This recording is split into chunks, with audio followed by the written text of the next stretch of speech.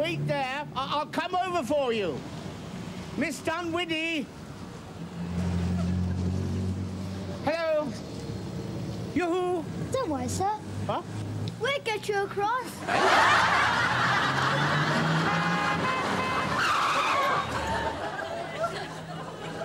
Just relax, sir.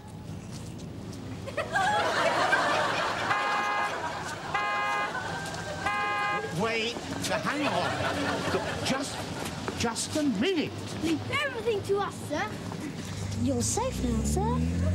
Why don't you go and bob a job somewhere else? Bob a job? We ain't had that since we moved over to decimalisation. He's even older than we thought.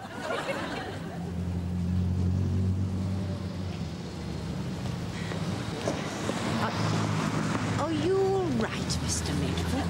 I've just been frog-marched across the road by a couple of wolf cubs. Didn't you want to cross? You're the one that wants to cross. Oh, no. I'm looking for a taxi, but don't worry. I'll see you safely back again.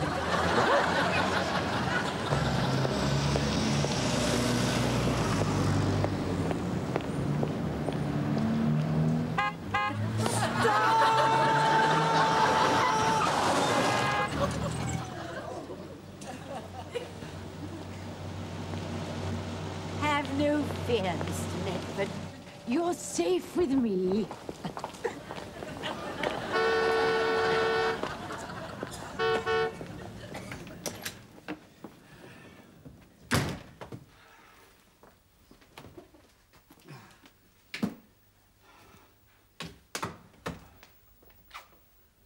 Terry? Oh. Hi, darling. Had a good day? June, I want you to be brutally frank. Do I look old? Old? Yes. Not particularly. Are you sure? Yes, but then, of course, I'm used to you. Yeah, but what's that supposed to mean? Well, I can't say you look particularly old because I can't really remember you looking particularly young. That settles it. I've got to get into training. What for? Oh, June, I've had a humiliating day. I came out of the restaurant at lunchtime and I was helped across the road twice. Once by two wolf cubs and once by Miss Dunwoody. How much had you had to drink? I was stone cold sober. For some reason, they thought I was infirm and incapable. And when I got home tonight, I got out of the car and there was a new paper boy there. I said, if you got one from Medford, I'll have it now. And he handed it to me and he gave me a wink and said, mind how you go, Grandad. I mean, how could he think I was that old? I mean, I haven't got a grey hair in my head. Well, no, but we both know why that is. Well, what do you mean? Well, you know. No, I don't know. You put that stuff on your hair. Stuff? What stuff? To stop you going grey. June, I haven't gone grey because it just so happens some men take longer to go grey than others. Especially when they rub stuff into their hair every morning. I don't rub anything into my hair. Where did you get this idea that I was using stuff? From the empty bottles I find down behind the dressing table. What bottles? Oh, little plastic ones with Spartan 200 and Gone Away Grey on the labels. Well, I don't know how they got there. There's nothing wrong with using them. Lots of men do. Even President Reagan. President Reagan's over 70. Yes, I know, but you'd never know it, would you? I mean, some days he looks as old as you. You mean I look like an old man of 70? Oh, no, of course not. Well, that settles it. Well, where are you going? Where's my tracksuit? Oh, no, Terry. You're not going to start jogging again, are you? Yes? But you've still got the bunions from last time. They are not bunions, but runners' feet with all that pounding gradually develop hard little protective areas. Corns. Not corns, I mean like pads. Corn pads? I'm talking about sort of hard, horny bits. Oh, hooves. You've never understood my feet, have you? The feet may be willing, but the flesh is weak. What does that mean? Last time you took up jogging to prolong your life, it nearly killed you, leaping out of bed at 6 o'clock every morning. Bolting your breakfast by 10 past, zooming down the road by quarter past, collapsing on the doorstep by 20 past. It is easy for you to laugh. I mean, you women can slow up the aging process with makeup and stuff. Like the stuff in the bottles down behind the dressing table. From this moment on, I'm going to change everything about me. Health, exercise, lifestyle. Today is the first day of the rest of my life. Hop, 2, 3. If you don't slow down, it could well be your last. Oh, here we go again. Fascinating. Absolutely fascinating. What is? Oh, but you didn't know you were married to a mesomorph, did you? A mess of what? No. A mesomorph. That's what I am. Hey, well, look. Naturally strong, agile, and well-built. That's what it says. That's me, isn't it? Well... Runs to seed without regular exercise. Oh, yes, that's definitely you. Hang on. What are you looking for? Well, I brought a stick of celery up with me. You're not lying on it, are you? No? You probably used it as a bookmark. No, don't be silly. Oh, yes, so I did. Yeah. Where was I? Oh, yes. Mesomorphs are often to be found in bodybuilding contests. Bodybuilding, that's an idea. I mean, that way you don't have to lose weight exactly. You just sort of redistribute it. I rather fancy myself pumping iron. Pumping what? Iron, pumping iron. It's what they all do. Who do? Well, you know, Arnold Schwarzenegger and Sylvester Stalin, Stalinoni, you know. They do it regular. They pump iron regular. You've heard the expression, haven't you? Oh, yes, I've heard it, but I still don't know what it means. Well, basically it means they get the iron and they pump it. Pump it where? Where? Yes, where? Well, in gymnasiums mainly. Yes, but it's to do with their bodies, isn't it? Yeah. So where do they pump this iron? Well, I mean, they've got these machines, you see. Yes. And they've got all the weights and everything, and it's all made of iron, right? Yes. Yeah, well, they get in the machines and they go up and down and up and down and up and down and that's how they pump it. You don't really know, do you? I have no clue. Except that it's all to do with bodybuilding and exercises. Where are you going? My chest expander, is it in the wardrobe or has your mother still got it? Mother's never had your chest expander. Oh, no, sorry, but I did say she could do with it. Yeah. Oh, Terry. Oh, here it is. This is the way to change my figure. Cheap, inexpensive, simple. I can't think why I stopped using it. Oh, June, honey. Your mother can have it, I'll tell you. My mother doesn't want it. Thank you very much. Stretch your arms out. Oh. There. Oh. Cool. Tell you what, I'm glad to get that off my chest. Frankly, Beatty, I am very worried about him. When I woke up this morning, he wasn't in bed with me. Where was he? I got up to find out and tripped over him. What? He was fast asleep, face down on the bedroom carpet. What was he doing down there? Oh, he decided to try press-ups at 2 o'clock in the morning and fell asleep on the job. Malcolm often does that.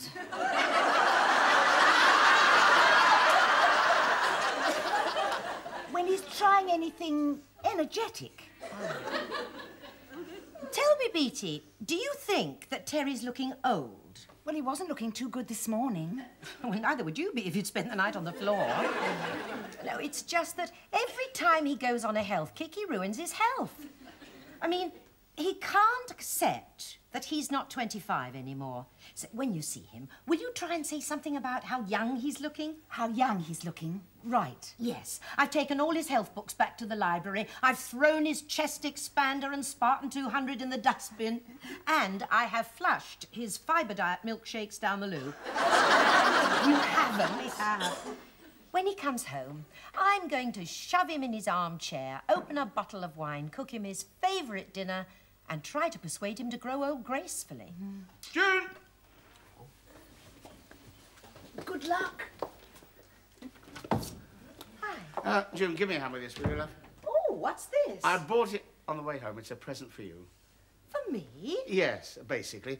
Grab the other end and we'll take it to the living room. How exciting. Oh, darling, you shouldn't have. No, I wanted to.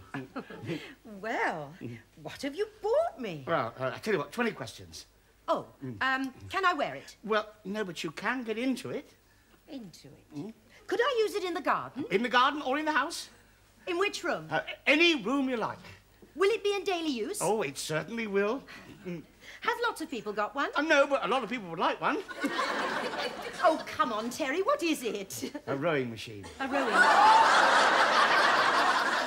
A rowing machine? Yeah. I don't want a rowing machine.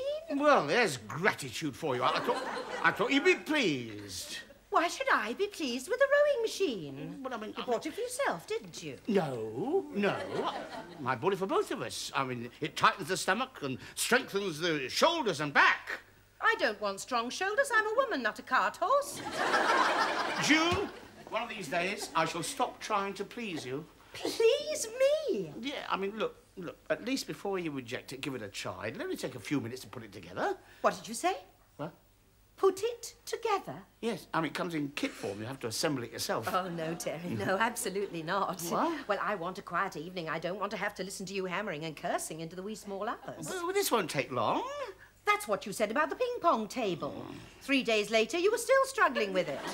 But this is very much simpler. I mean, the bloke in the shop assured me it'll all slot together in 5 minutes. 5 minutes? Take you longer than that to get it out of the box. Right, we'll make a deal. Now, where are you going? To get the kitchen timer.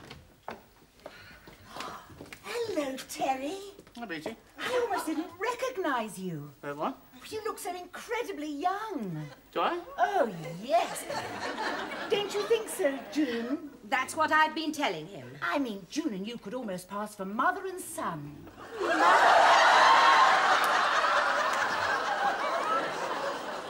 Don't overdo it, Beatty. Found it. What? The timer. Well, you're certainly no old-timer. Oh, shut up, Beatty. Look, now, set it for 5 minutes, and if I haven't put the machine together by that time, I'll wrap it up again and take it back to the shop. Is that fair? No arguments. Scout's honour. You're on. Right. Right. Ready, get set, go.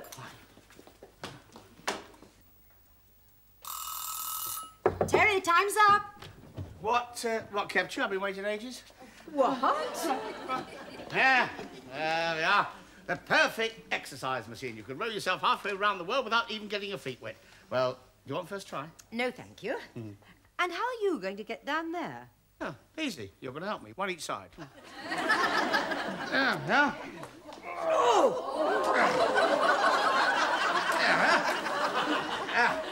Now, shall I launch her on our maiden voyage? Perhaps we should break a bottle of champagne over her. I'm very tempted to break one over your head. Are you sure you put that thing together correctly? Of course, the instructions were so straightforward, any idiot could do it. Even Beatty could do it. Thank you, Terry. Where do these go? Oh, no. No, they don't go anywhere. They're just spare ones in case you happen to lose a screw. That's a very wise precaution in your case. Now, watch how this operates. You set the tension on the machine to suit your muscular development. You grab the oars, feet on the footrest, bend the knees, and away.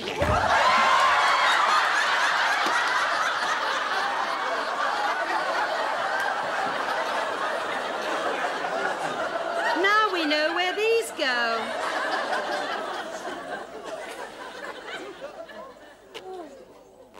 One. 2. Terry? 30. 30 press-ups? There's nothing. I was just getting warmed up. I'm struck dumb with admiration. If I had your bulk, I'd need a block and tackle just to do 10. What you'll seem to be forgetting that most of what you look at is solid muscle. Yeah, I've often thought that, Terry, especially the area between the ears.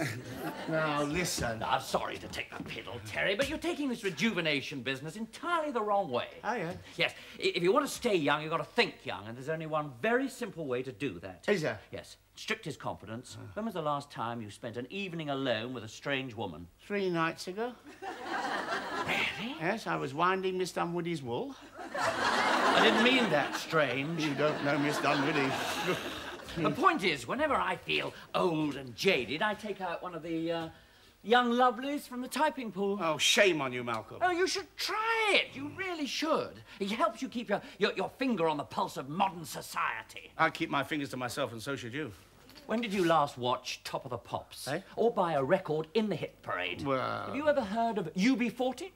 Pardon? Or Duran Duran? Ah, yeah, isn't that the battery that lasts twice as long?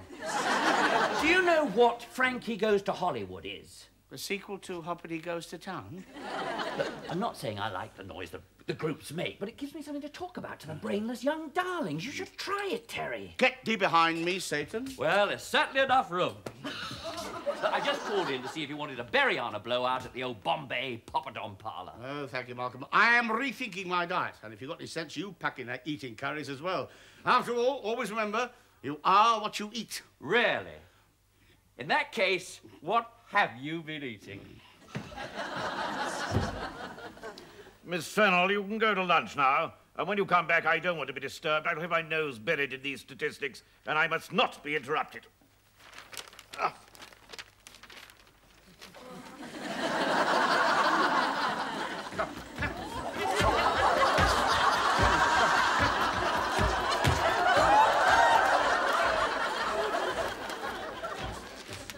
What the devil? Oh!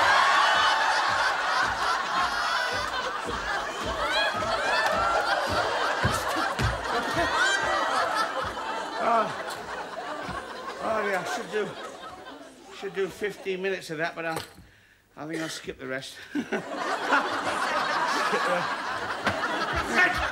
Oh, sir, I'm just reading up on... Oh, crikey, you've gone grey all of a sudden. It's a wonder I've got any hair left at all working with you. Any other man I know would have pulled it out by the roots years ago. But what's happened to you? You have happened to me, Medford. At least I presume you're responsible. Well, I don't know, sir. I haven't left the office. I've been exercising, trying to get my weight down. Oh, never mind getting your weight down. You brought my ruddy ceiling down. Oh, I'm terribly sorry, sir. You see, I was reading this book on bodybuilding. What's the matter with your body, anyway? Oh, the usual thing. I'm a bit heavy around the waist. Yeah, bit heavy on my ceiling as well.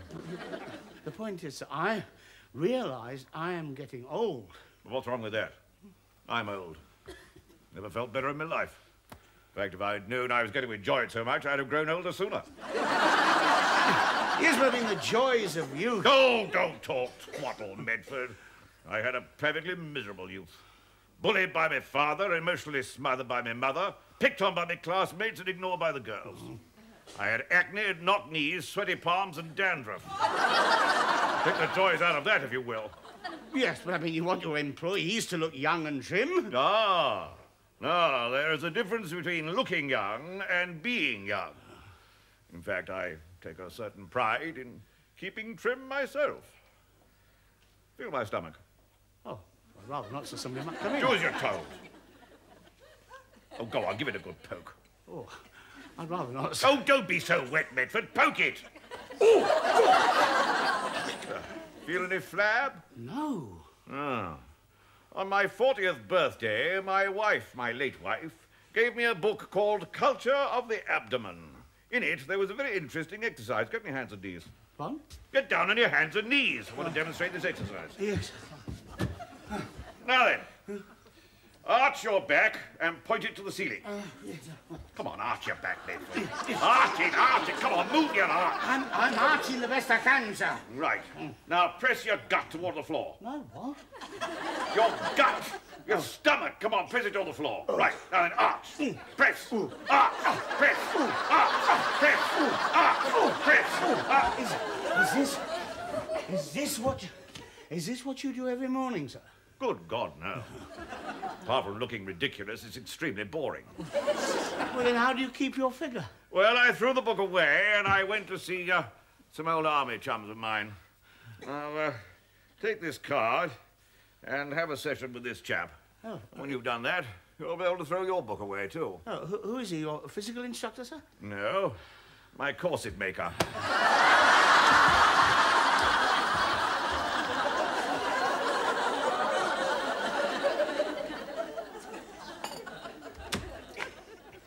Oh, you're still here? Why shouldn't I be? Well, it's just I'd rather you weren't in the bedroom when I'm doing my exercises. I won't laugh, I promise. It's not a question of laughing. I just happen to want solitude to concentrate my mind. Oh, of course, darling. I understand you want to be alone with your stomach. But I'm sorry to say I don't think it's getting any smaller. Oh, don't you worry. Any day now, it's bound to yield fruit. You may be right. Certainly looks as if you're in pod.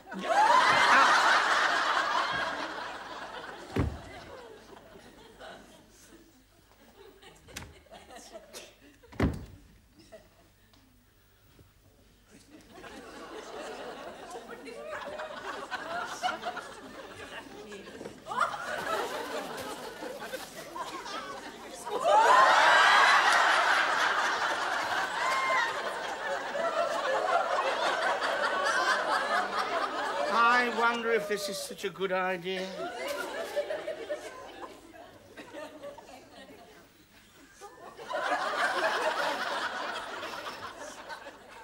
Terry, breakfast ready, you'll be late.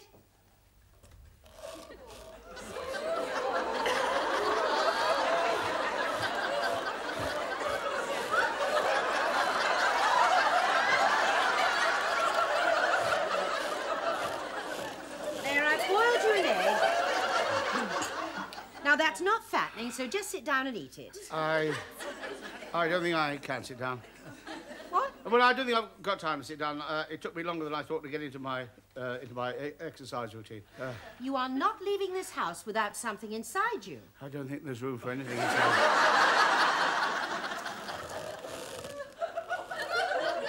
What's that noise? I think it's my joints creaking. Your joints. Yes, I probably exercised a bit too hard this morning. Oh, Terry, if it was doing any good, I could see the point in it. June. June, I was able to take in my belt one whole notch this morning. Is that why you're going blue in the face? You've done nothing but harp since I started this, have you? You don't seem to realise that we have let ourselves go. What do you mean, we? We've allowed ourselves to become middle-aged and frumpy. Frumpy? Yeah, I bet you don't even know who UB40 is. No, but I know you be 50, and you ought to stop worrying about When did you last watch Top of the Pops? What? I mean, you don't even know who Hoppity Goes to Hollywood is, do you? Who? Oh, there you are. You see, without noticing it, time and tide have left us stranded on the beach like a couple of old hulks. it. Listen, you may feel like the wreck of the Hesperus, you may even sound like the wreck of the Hesperus, but I still feel very buoyant. Yeah, well...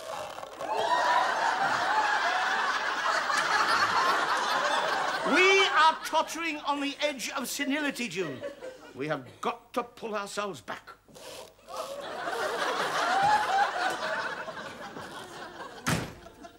Old Hulk, am I? Frumpy. Right. If he wants me to pull back, I'll pull back so far I shall be out of sight. Beatty, 2 questions. 1, are you free to go shopping this afternoon? And 2, who on earth is Hoppity Goes to Hollywood? June! What have you forgotten? Terry? Are you all right? Do I look all right? Oh, what's happened? I turned round to reverse and suddenly something snapped. Oh, no, don't tell me your back's gone again. It's not my back. It's my corset.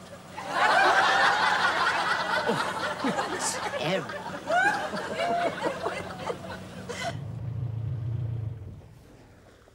June, Terry's back. Nearly ready. Keep him talking. Leave everything to me. Oh, Terry, you lucky man. Oh, hello, Beatty. I think you're going to be terribly, terribly pleased. What about? June is now in total agreement with you. She has taken steps to destroy all remnants of middle age and frumpiness. Ah, that is marvellous news. I just wish I had her courage. Courage? What does she need courage for? Well, we've been shopping together and she made some really bold choices. She's trying them on now. Oh, good. Well, I'm certainly looking forward to having a look and seeing...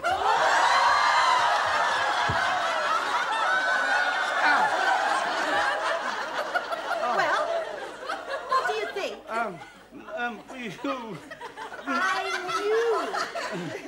I knew you'd be pleased. Please, June, what have you done to yourself? Well, just following your instructions, I've been defrumping myself. But June, your hair, your beautiful hair. Oh, no, Terry, it was old-fashioned and frumpy. You were so right to get me to change it. The change is as good as a rest. You could get arrested looking like that. I mean, how could you? I was tottering on the brink, just like you said. It was no excuse for going off the deep end. Oh, and I found out who UB40 is. And it's Frankie Goes to Hollywood and not Hopperty. In fact, I've done something about our musical education. Come on. What do you mean? What? I have bought this week's top 10 LPs and thrown out all those frumpy old middle-aged records we used to have. All of them? Yes. Not The Sound of Music. Of course. You haven't touched the masked bands at the Aldershot Tattoo? That was the first to go. This is the new music, Terry. And this is the new me. June, I love the old you. Oh, no, that old pulp was frumpy and middle-aged. Look, I only said that because I was uncomfortable in my corset. I wished I hadn't started this. I think it's too late now, Terry. Besides, you're going to go on dipping in the fountain of youth with your health foods and exercises, aren't you? Oh, look, if you get out of that terrible outfit, I swear I'll pack it all in. You will? Yes. I mean, that corset was the straw that broke the camel's back in more ways than one. You mean you don't mind me acting my age? Oh, June, I love your age. And I love yours, darling. So can we please relax and grow old gracefully? Gracefully? How can you do anything gracefully looking like that? I suppose the shop might take the outfit back. And the makeup comes off easily enough. But what about the hair? I mean, can't you get rid of that terrible colour? Sorry, Terry. The hair colour's permanent. Oh, no. But with any luck, they might take the wig back as well. Ah! Oh!